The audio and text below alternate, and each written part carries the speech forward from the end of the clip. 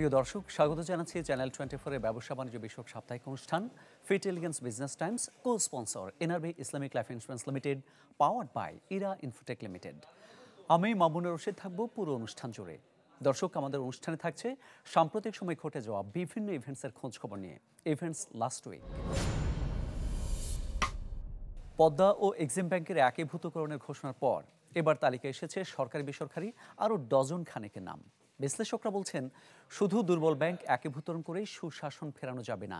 এই খাতে ব্যবস্থা নিতে হবে দায়ী পরিচালকদের বিরুদ্ধেও। মাসুম মিয়ার প্রতিবেদন। দীর্ঘ আলোচনা সমালোচনার পর অবশেষে একীভূত হওয়ার প্রক্রিয়া শুরু করেছে দুটি বেসরকারি প্রতিষ্ঠান, পদ্মা ও এক্সিম ব্যাংক। তবে এই তালিকায় আছে দেশি বিদেশি আরও ডজন খানেক, যার মধ্যে উল্লেখযোগ্য বেসরকারি national, AB bank, union, global ইসলামী, আইসিবি ইসলামিক উল্লেখযোগ্য। এছাড়া রাষ্ট্রীয় মালিকানার মধ্যে বেসিক, বিডিবিএল ও রাজশাহী কৃষি উন্নয়ন ব্যাংক। একীভূত হওয়ার প্রক্রিয়া শুরু হলেও এখনও এ বিষয়ে সুনির্দিষ্ট নীতিমালা দিতে পারেনি কেন্দ্রীয় ব্যাংক। ফলে অস্পষ্ট রয়েছে বহু বিষয়। এমন অবস্থায় গ্রাহকদের আস্থা ফেরাতে দ্রুত উদ্যোগের দাবি সাবেক ব্যাংকারদের। নতুন এন্টিটিতে শেয়ার মানি যদি ইনজেক্ট করতে হয়, কারা করবে, অথবা একটা শেয়ারের বদলে ওই যে পুরাতন ব্যাংক যেটা একীভূত হয়ে যাচ্ছে, যার নাম বিলীন হয়ে যাচ্ছে, সে কয়টা শেয়ার পাবে নতুন এন্টিটিতে, সেগুলো নির্ধারণ করা হবে। সুতরাং এটা আশা করি সেন্ট্রাল ব্যাংক এই ধরনের গাইডলাইন্স নিয়ে আগে আসবে। যখন আমি লাইসেন্স দিয়েছি, আমি যেহেতু অথরিটি, এই ব্যাংকগুলোর সুপারভিশনের দায়িত্ব কিন্তু আমাদের আছে। এখন হতে পারে বাংলাদেশ ব্যাংকেরও সীমাবদ্ধতা আছে, কিন্তু এই সীমাবদ্ধতাটাকে মেনে নিলে তো হবে না। কারণ এই সীমাবদ্ধতাকে অতিক্রম করে ব্যাংকগুলোকে কিভাবে প্রপারলি সুপারভাইজ করা যায়, যদি তখন থেকে পুরোপুরি থাকতো, তাহলে হয়তো আজকে এই চিত্রটা আমাদের দেখতে হতো না। একীভূত হওয়ার উদ্যোগ শুরু হওয়ার পর সবচেয়ে বেশি আলোচনায় ব্যাংক পরিচালকদের ভবিষ্যৎ। বিশেষজ্ঞরা মনে করেন, প্রতিষ্ঠান দুর্বল হওয়ার পেছনে বড় দায় রয়েছে তাদের। তাই আইনের আওতায় এতে শাস্তির বিধানও চান তারা। এই যে একটা ব্যাংক তৈরি করে ব্যাংকটা চালাতে পারেনি, এই ব্যর্থতাও একটা বড় ব্যর্থতা। এই গ্লানিটাও তো সমস্ত জাতির কাছে সামনেই তো চলে আসতেছে। যারা অতি উৎসাহিত হয়ে ব্যাংক চালাতে যাচ্ছেন কিন্তু গভর্নেন্স ইস্যুগুলোতে মানছেন না, তাদের জন্য এই দুরবস্থা। দুর্বল পরিচালকদের কোনো কেউই যেন একটা একীভূত ব্যাংকের মেম্বার না হয়, এটা একটা হিসেবে তারা যেন আবার সদস্য না হয়। তৃতীয়ত, যারা যেসব পরিচালকের ফলে দুর্বল ব্যাংকগুলো দুর্বল হয়ে তাদের বিরুদ্ধে অ্যাকশন নিতেই হবে। না হলে কিন্তু একটা ভয়ের সংস্কৃতি আসবে, ব্যাংকের উপর লোকের আস্থা কমে যাবে, ভবিষ্যতে ব্যাংক সেটা আরও বিপদগ্রস্ত হবে। আগামী ডিসেম্বরের মধ্যে নিজেরা আলোচনা করে একীভূত হওয়ার সুযোগ পাবে দুর্বল ব্যাংকগুলো। মাসুম মিয়া, চ্যানেল 24, ঢাকা। বাংলাদেশে থাকা রাশিয়ান নাগরিকদের ব্যাংকিং সুবিধা দিতে বছরখানেক আগে কার্যক্রম শুরুর প্রস্তাব দেয় সে দেশের প্রভাবশালী আর্থিক প্রতিষ্ঠান এসবার, যা পশ্চিমা নিষেধাজ্ঞায় পড়ে ইউক্রেন যুদ্ধের শুরুর পর। এ কারণে কূটনৈতিক ও বৈশ্বিক কারণে সেই প্রস্তাবে সাড়া দেওয়ার ক্ষেত্রে দ্বিধায় পড়েছে বাংলাদেশ। অর্থনীতিবিদরা বলছেন, বিষয়টি সংবেদনশীল হয়, পদক্ষেপ নিতে হবে সাবধানতার সাথে। ইমদাদ হকের রিপোর্ট। ইউক্রেনের সাথে যুদ্ধে জড়ানোর পর থেকে বহু নিষেধাজ্ঞার কবলে রাশিয়া। ফলে পশ্চিমা দুনিয়া থেকে গুটিয়ে নিতে বাধ্য হয় ব্যবসা বাণিজ্যের বড় একটা অংশ। টিকে থাকার লড়াইয়ে তাই রাশিয়ান কোম্পানির মতো আর্থিক প্রতিষ্ঠানগুলোর নজরও এখন এশিয়ার দিকে। এরই ধারাবাহিকতায় বাংলাদেশে শাখা খুলতে চায় রাশিয়ান ব্যাংক এসবার। তবে চিন্তার খবর হলো, দেশটির অন্যতম প্রভাবশালী এই আর্থিক প্রতিষ্ঠান কালো তালিকাভুক্ত হয়েছে ইউরোপ ও আমেরিকায় 2022 সালে। যদিও প্রতিষ্ঠানটির যুক্তি, বাংলাদেশে থাকা রাশিয়ান গ্রাহকদের সুবিধা দিতেই এই উদ্যোগ। তাই গেল বছর দেয়া প্রস্তাব বাস্তবায়নে আবারও শুরু হয়েছে কূটনৈতিক তোড়জোড়। রাশিয়ার সাথে বাণিজ্য করতে হলে একটা স্পেসিফিক ব্যাংক এখানে আসবে, ব্যবসা বাণিজ্য করতে চাইবে, তাতে আমাদের খুব ব্যবসা বাণিজ্যের ক্ষেত্রে খুব প্রসার লাভ করে মনে হয় না। এতে যেটা বিপরীতে যেটা হবে, যে অন্যান্য দেশগুলো, অন্যান্য ব্যাংকগুলো যারা আছে, তারা কিন্তু তখন আমাদের যে ব্যবসা বাণিজ্য কিছুটা একটা নেতিবাচক মনোভাব পোষণ করতে পারে। রাশিয়ার প্রস্তাবনায় শুরু থেকেই দ্বিধায় বাংলাদেশ। অর্থ মন্ত্রণালয় ও বাংলাদেশ ব্যাংকে পাঠানো চিঠিতে পররাষ্ট্র মন্ত্রণালয় বলছে, এগোতে হবে সতর্কতার সাথে। কেননা নিষেধাজ্ঞার কবলে থাকা প্রতিষ্ঠানকে বাংলাদেশে ব্যবসা চালানোর অনুমতি দিলে তা তৈরি করতে পারে নতুন সংকট। বিশেষ করে পশ্চিমা দেশগুলোর সাথে সম্পর্কে নেতিবাচক প্রভাব ফেলতে পারে দীর্ঘমেয়াদে। স্বিস ব্যাংক সুইফটেরও বাইরে আছে, সুতরাং লেনদেনের ক্ষেত্রেও একটা সমস্যা হতে পারে। আবার অন্য দিক থেকে রাশিয়ার সাথে আমাদের ব্যবসা বাণিজ্য এটা $1.5 বিলিয়ন মতো আমাদের আছে। তার সাথে সাথে আমাদের রাশিয়ার যে নিউক্লিয়ার পাওয়ার প্ল্যান্ট সেইটা আছে। ব্যাংকিং একটা সিস্টেমের সংশ্লেষটা এটা গুরুত্বপূর্ণ, তবে সেটা বীর ব্যাংকই হবে কিনা নাকি এমন কোনো ব্যাংকের সাথে করা যার উপরে কোনো নিষেধাজ্ঞা নাই এবং পরবর্তীতে আমাদের উপরে কোনো আবার একটা নেতিবাচক একটা কোনো প্রতিক্রিয়া না হয়। এই প্রস্তাবে বহুমুখী প্রভাব বিশ্লেষণ করে বাংলাদেশ ব্যাংক ও অর্থ বিভাগকে জানাতে বলেছে পররাষ্ট্র মন্ত্রণালয়।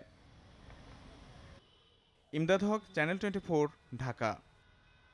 বিগত দশকে অভাবনীয় ব্যাপ্তি ঘটেছে ইসলামিক অর্থনীতির, সেই সাথে বাজারের বিস্তৃতি ঘটেছে ইসলামিক অর্থনৈতিক সম্পদের। 2027 নাগাদ যার আকার পৌঁছাবে প্রায় 8 ট্রিলিয়নের কাছাকাছি। আর এই ব্যবস্থার অভাবনীয় এই সাফল্যের পেছনে রয়েছে একাধিক দেশের প্রায় 1 দশকের পরিকল্পনা এবং পদক্ষেপ। নুসরাত মৌমির রিপোর্ট। মূলধারার অর্থনীতির পাশাপাশি ইসলামিক অর্থনীতি ও এর ব্যবহার এখন বহুল চর্চিত। এরই মধ্যে মুসলিম বিশ্বসহ অন্যান্য বেশ কয়েকটি দেশে জনপ্রিয় হয়ে উঠছে এ ব্যবস্থা। বিশ্বব্যাংকের হিসেবে বছরে এর বাজার বৃদ্ধি পাচ্ছে প্রায় 12%। ICD এলএসইডি Islamic finance development report 2023 বলছে 2022 সালে ইসলামিক অর্থনৈতিক সম্পদের পরিমাণ ছিল $4.5 ট্রিলিয়ন, বছর ব্যবধানে বৃদ্ধি পেয়েছে 11%। 2027 সালে যা পৌঁছাতে পারে 8 ট্রিলিয়নে, অথচ 2012তে এর পরিমাণ ছিল প্রায় 1.5 ট্রিলিয়ন। শুধুমাত্র ইসলামী শরিয়া ভিত্তিক বন্ড সুকুকের দিকেই যদি তাকানো হয়, 2021 সালে এই বন্ডের বৈশ্বিক বাজার ছিল $260 বিলিয়ন। 2022-এ যা ছাড়িয়েছে $788 বিলিয়ন মার্কিন ডলার। মূলধারার অর্থনীতির সাথে ইসলামিক ব্যবস্থাকে শক্তিশালী করতে কাজ করে গেছে বিভিন্ন দেশ। প্রণয়ন করেছে ইসলামী অর্থনীতি সংক্রান্ত দীর্ঘমেয়াদী কৌশলী পরিকল্পনা, করেছে শিক্ষা ও মানব সম্পদে বিনিয়োগ। ইন্দোনেশিয়া, মালয়েশিয়া, সৌদি আরব এবং তুরস্কের মতো দেশগুলো নিজেদের অর্থনীতিতে অন্তর্ভুক্ত করেছে ইসলামিক বিভিন্ন সূচক। তাছাড়া করোনা মহামারী এবং এর পরবর্তী সময়ে অর্থনৈতিক অস্থিরতার মধ্যে বিনিয়োগকারীরা ইসলামী অর্থনীতিতে বিনিয়োগ করেছে। 2022-এর পরিসংখ্যান অনুযায়ী বছর ব্যবধানে 36% বৃদ্ধি পেয়ে বর্তমানে পুরোদস্তর ইসলামিক ব্যাংকের সংখ্যা বেড়ে দাঁড়িয়েছে 336টিতে। অন্যদিকে গতানুগতিক ব্যাংকিং প্রতিষ্ঠানে ইসলামী ব্যাংকিং সার্ভিস বেড়েছে 84%। নানা সুযোগ সুবিধা ও বৈশিষ্ট্যের জন্য সিঙ্গাপুর, যুক্তরাজ্য, লুক্সেমবার্গ, সুইজারল্যান্ড এবং ফিলিপাইনের মতো মূল অর্থনীতির দেশগুলোও ধীরে ধীরে এই ব্যবস্থার দিকে ঝুঁকছে। নুসরাত মৌমি, চ্যানেল 24। প্রিয় দর্শক, ফিটেলিগেন্স business Times co sponsor NRB Islamic life insurance limited, powered by এরা ইনফোটেক লিমিটেড। সময় হলো একটা বিরতির, আমাদের সঙ্গেই থাকুন।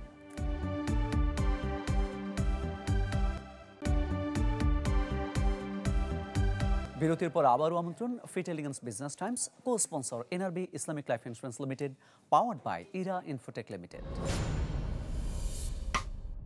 চলতি বছর আরটিভি বিমা অ্যাওয়ার্ড পেয়েছে national life insurance company limited. দেশের বিমা শিল্পের বিকাশ ও অর্থনীতিতে অবদানের জন্য এই সম্মাননা পেল প্রতিষ্ঠানটি। 15 মার্চ সন্ধ্যায় রাজধানীতে এক আড়ম্বরপূর্ণ অনুষ্ঠানে এই সম্মাননা গ্রহণ করেন প্রতিষ্ঠানটির চেয়ারম্যান মোর্শেদ আলম এমপি। তার হাতে পুরস্কার তুলে দেন স্থানীয় সরকার, পল্লী উন্নয়ন ও সমবায় মন্ত্রী তাজুল ইসলাম। এ সময় ন্যাশনাল লাইফ ইন্স্যুরেন্সের সিইও কাজিমুদ্দিন, সিএও প্রবীর চন্দ্র দাস এবং ঊর্ধ্বতন কর্মকর্তারা উপস্থিত ছিলেন। অনুষ্ঠানে অন্যান্যের মধ্যে আরটিভির chief executive officer Syed Ashikur Rahman, Bangladesh securities and exchange commission chairman শিবি Rubaiyat ul Islam, Bangladesh insurance অ্যাসোসিয়েশনের চেয়ারম্যান শেখ কবির হোসেন সহ বিভিন্ন পেশার গণ্যমান্য ব্যক্তিরা উপস্থিত ছিলেন। এছাড়াও ছিল মনোমুগ্ধকর সাংস্কৃতিক আয়োজন। আমি এনআই খানকে ধন্যবাদ জানাবো, উনি এখানে আসছেন। ওনার অবদান আজকে বিমা দিবস যে আমরা পালন করি, ওনার অবদান সবচেয়ে বেশি। উনি যদি ওইটাকে বের না করে দিতেন তাহলে কিন্তু বিমা দিবস আমরা করতে পারতাম না। এই বিমা দিবস ওনার জন্য হয়েছে, এই জন্য ওনাকে আমি ধন্যবাদ জানাচ্ছি। আমি সবসময় 10 দিন আসতে হয়েছে, আমি এই প্রোগ্রাম যেখানেই হবে ইন্স্যুরেন্সের আমি তার কথা বলব। ইন্স্যুরেন্সের আমি 2-3টা জিনিস দেখছি। একটা হলো কি, আপনার সময়মতো দাবি পরিশোধ করা, মানুষের আস্থা ফিরিয়ে আনা। এই হলো আপনার একটা ইন্স্যুরেন্সের ব্যবসা বাড়ানোর জন্য এই দুইটা জিনিস হইলেই। আর কোম্পানিটাকে হিসাব নিয়ে ঠিক রাখতে হবে এবং মানুষ স্বচ্ছ থাকতে হবে সব কিছু। আজকের কিছু কিছু কোম্পানির যে অবস্থা মার্কেটে অবস্থার জন্য দায়ী বোর্ডের যারা আছেন, যারা মালিক আছেন, ওনারাই কিন্তু এটার জন্য দায়ী। আজকে আপনারা যারা এই বিমে অ্যাওয়ার্ড পেয়েছেন আর যারা পান নাই, ইনশাল্লাহ আপনারা চেষ্টা করেন, আগামীতেও আপনারা পাবেন। আমি বলবো দাবি পরিশোধ যে কোম্পানি যত বেশি করবে সেই কোম্পানির বীমা শিল্পে তত বেশি এগিয়ে যাবে। তার উদাহরণ হল ন্যাশনাল লাইফ ইন্স্যুরেন্স কোম্পানি। আমরা 2023 সালে 1100 কোটি টাকা দাবি পরিশোধ করেছি এবং 2023 সালে আমরা প্রায় 2000 কোটি টাকা প্রিমিয়াম আয় করতে সক্ষম হয়েছি। এটা সম্ভব হয়েছে আমরা প্রতিটা গ্রাহকের বাড়িতে বাড়িতে গিয়ে সময় মতো এবং কি 1 ঘন্টার ভিতরে আমি আজকে সার্ভাইভাল বেনিফিটের টাকা দিয়ে থাকি এবং মেয়াদ উত্তীর্ণ লাভ সহ বোনাস সহ আমি 1 দিনের ভিতরে এই দাবি পরিশোধ করি। এখন দেশেই তৈরি হচ্ছে বিশ্বমানের ফার্নিচার। এই খাতের সঙ্গে জড়িত প্রতিষ্ঠানের মধ্যে অন্যতম একটি SM ফার্নিচার। ঈদ উল ফিতর উপলক্ষে প্রতিষ্ঠানটির নিজস্ব শোরুম সাজানো হয়েছে বাহারি সব ডিজাইনের ফার্নিচারে। থাকছে বিশেষ ছাড়ও।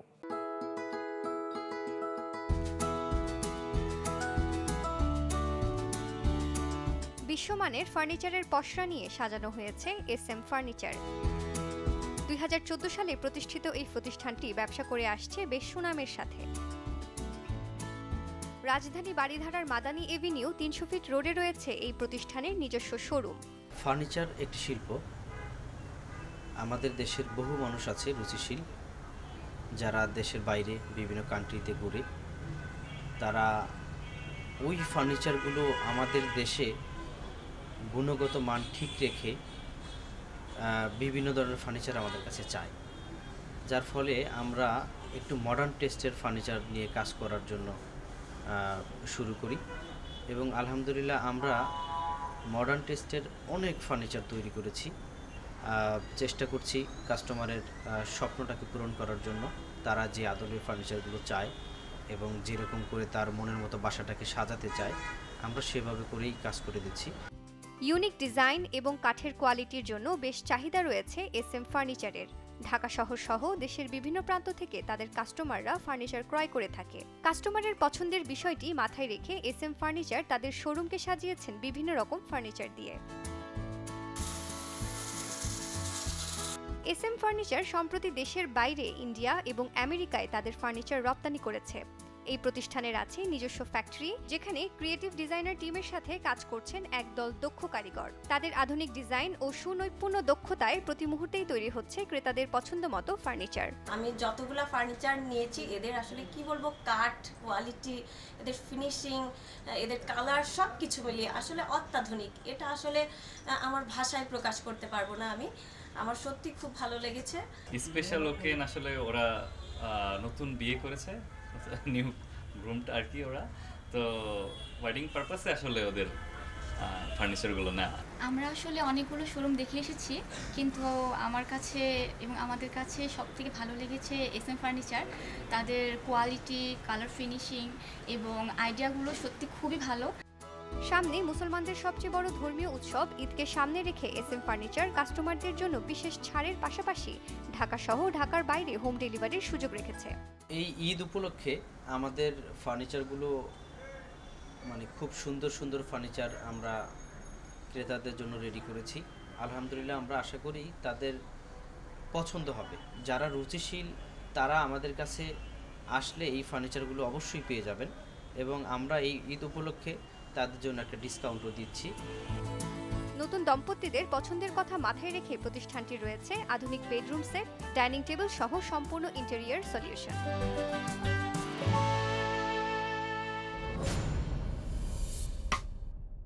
দর্শক, এই ছিল আজকের fit elegance business Times. Co sponsor NRB Islamic life insurance limited, powered by Ira Infotech limited.